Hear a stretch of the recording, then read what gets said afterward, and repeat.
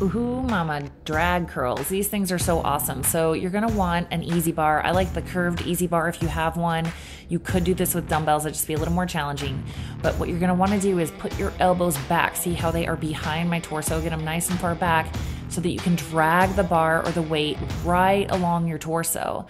Notice my fingers, my grip. I am just cradling that weight in my fingertips to use my biceps and get more activation. These are awesome.